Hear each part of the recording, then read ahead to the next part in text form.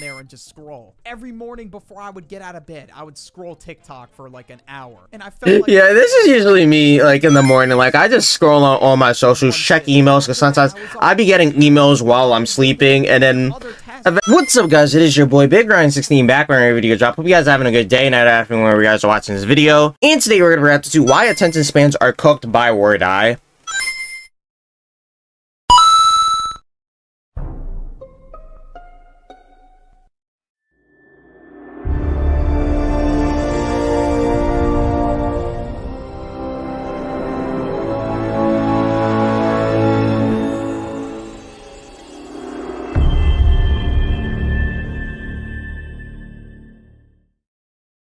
Attention span. Alright, let's see how this video is. Today's day and age. Now, I'm obviously not safe from the problem. I mean, I can barely get myself together to record a 10-minute video. Now, I feel also, a lot of rarity and rarity videos are literally on TikTok a lot, not gonna lie.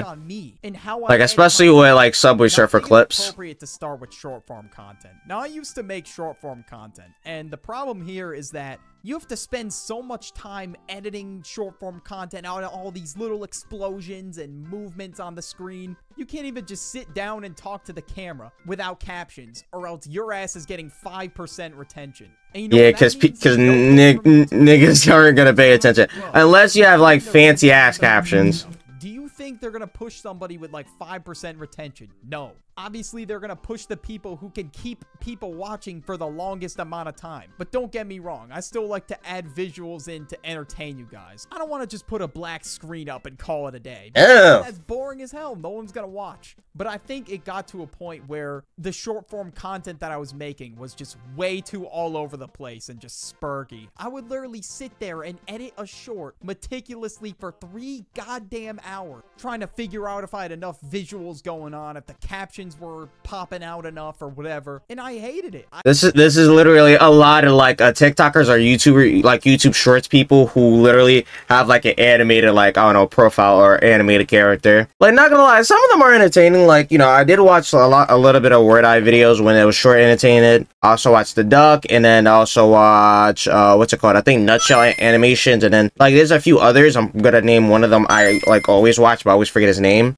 I hated making YouTube shorts. The only reason why I kept doing it is because it was helping my channel grow. And at the time, yeah, a lot of YouTubers grew off of YouTube shorts, not gonna lie. Find you in shorts feed, 9 times out of 10, they're not gonna care to go watch your long form content. And that's why I made the shorts in the first place, to help my long form content grow too. And it didn't work out because nobody was going to my long form videos, even though I was getting like 4 or 5 million views on some shorts. Because think about it, it's like you're trying to get somebody who typically watches a 30-second video to go watch a 10-minute video. Like, it's not gonna work. Usually this is like a lot of kids, unless they actually rocks with your content. And that's sadly like a small majority of people with the vast sea of shorts content out there. Especially kids. Like, some of them just be scrolling and never actually watch, like, the long form content, unless they just put it on their TV. Like, literally my sisters do this. Some kind of short form segment to it. And of course, these platforms want to compete with TikTok, obviously. The content has to be way too overstimulating, or it's just going to be thrown into the void and never be seen again. Now, I've been doing YouTube for a long ass time, about 4 years, since I was like 16, 17 years old. In all my years of I've been doing it ever since 12, like 5th grade. I still have 20% of people leave in like the first 10 seconds. And it just leaves me thinking over here, damn bro, I suck ass. What the fuck? I'm just confused. Yeah, and I gonna hold you, I've felt this before a lot. Like every time I upload a video, I'm like, please tell me people are gonna watch over the 1 minute mark, or at least watch more than 2 minutes. And some people do. Some people don't. It depends on, like, the video. Like, if it's SML, yeah.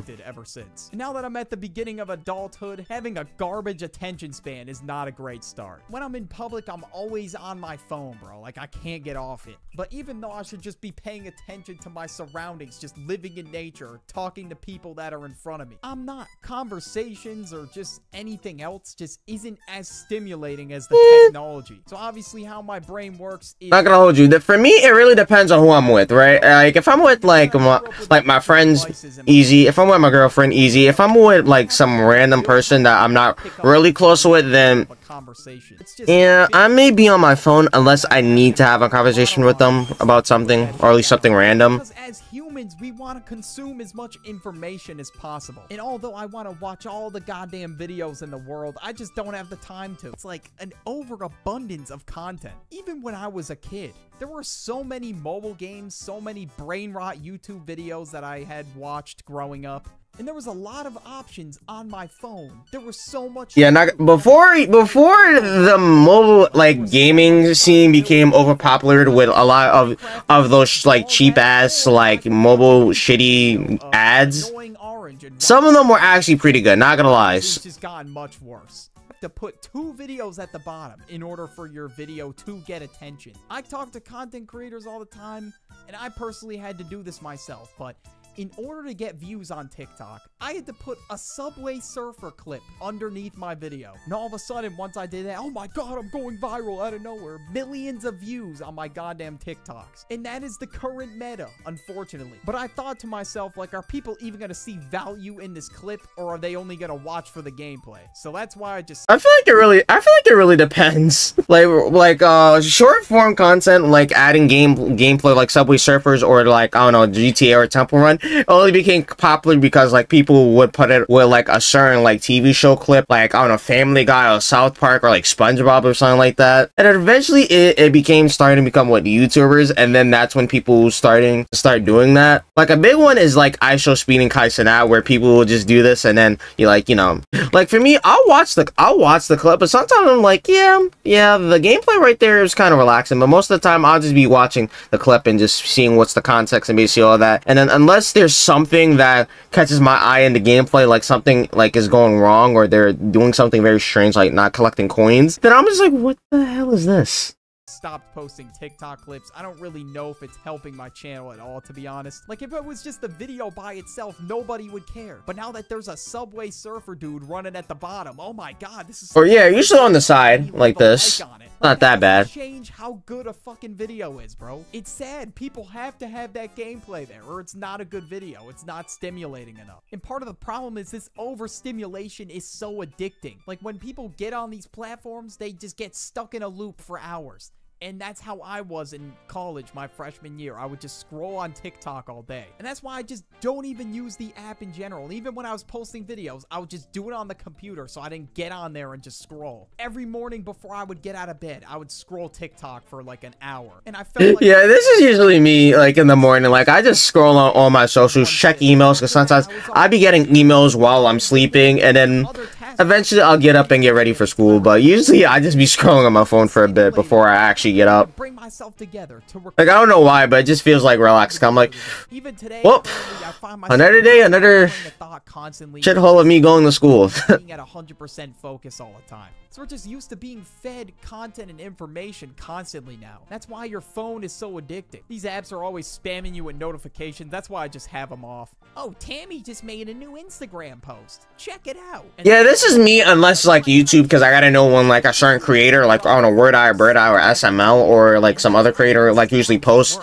But most of the time I'll be having a lot of my social like notifications off unless someone like, I don't know, like adds me on a post or like DMs me.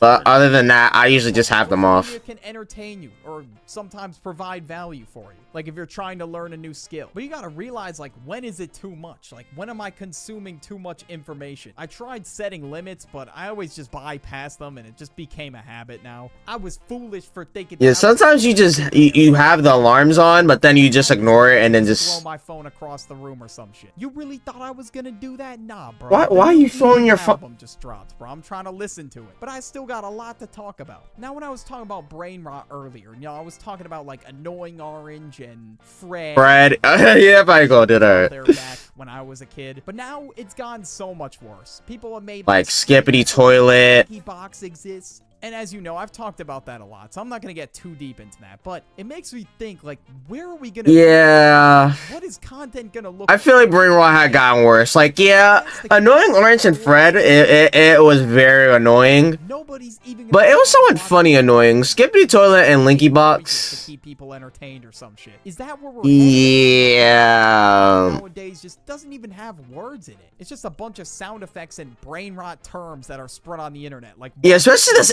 AI crap. Like, I seriously can't go Especially all of these AI type of videos. Like, I like AI, like, you know, music, like, parody videos, but sometimes it really do be getting annoying.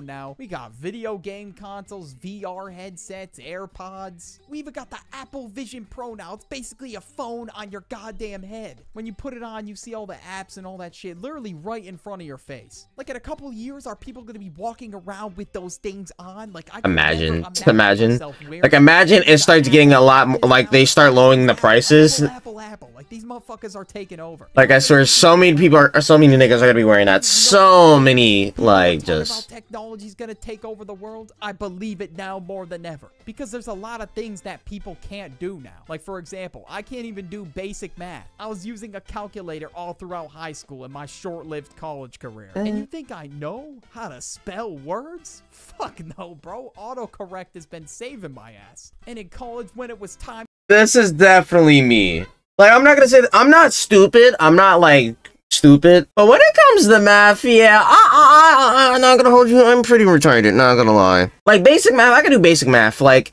it just goes all the way until, like, I want to say around 8th grade where I actually struggle. Like, I'm not that good at geometry. I'm not that good at any of the algebra. And then I take pre-calc right now. I'm skipping calculus next year, bro. I'm doing, like, very terrible. Time to write the essay. Like, I'm not stupid, but, like, you know, math, I'm just terrible at math. And then spelling, I'm decent at spelling, but yeah, even I use autocorrect sometimes. I have to really think about it when I'm like, either I use autocorrect or I just get someone to spell check me. And how do we fix this problem? A lot of people might be wondering. Well, I feel like the only way to fix it is to just set limits on, like, your technology use and just detox. And I know it's hard, and I know it's really difficult not to pick up your phone, but you have to do it if you want to improve your attention span and your overall... this can work, honestly. When I was a kid, I really didn't even have that much technology. I only had, like a simple walk-in... like, certain things like phones and a Kindle. My own advice. I forgot what I was going to talk about next, so I'm just going to end it here. See ya. Later, Word Eye. That was the video. Hope you guys enjoyed the video. Alright, not gonna hold you. I kind of enjoyed the video. I kind of enjoyed it. Not gonna hold you. The topic of attention spam is, like, very interesting because the way, like, you look back at it, where it's like, okay, we had, like, short form content, like, you know, we had, like, Vine, we had, like, Musically. It was never really, like, where we had to like use clips and all that. It was just either someone doing, like, I don't know, a funny skit, or using, like, a funny, like, you know, clip from a show or something, or, like, you know, just something funny, or someone just dancing or singing. And then it was actually pretty funny. But now it's not the same, because now it's like, you know, if you try to do it, yeah, but it's like most of the time you're gonna have to do it with, like, some type of gameplay that's not very, like, distracting, but it's like easy, like, you know, appealing. So it's like, yeah, looking back at it, kids' attention spans are basically cooked. And then, like, just the way the direction it's going, I'm like, yeah, maybe I feel like it could eventually get better, but so far it just looks like we're just, like, downright just fucked. We're just downright just fucked. So anyways, that was the video. Hope you guys enjoyed the video. Please subscribe to the bell and get notified when I upload a new video. Comment what do you guys remember out to next. So anyways, that was the video. I'll see you guys later. Bye. Peace.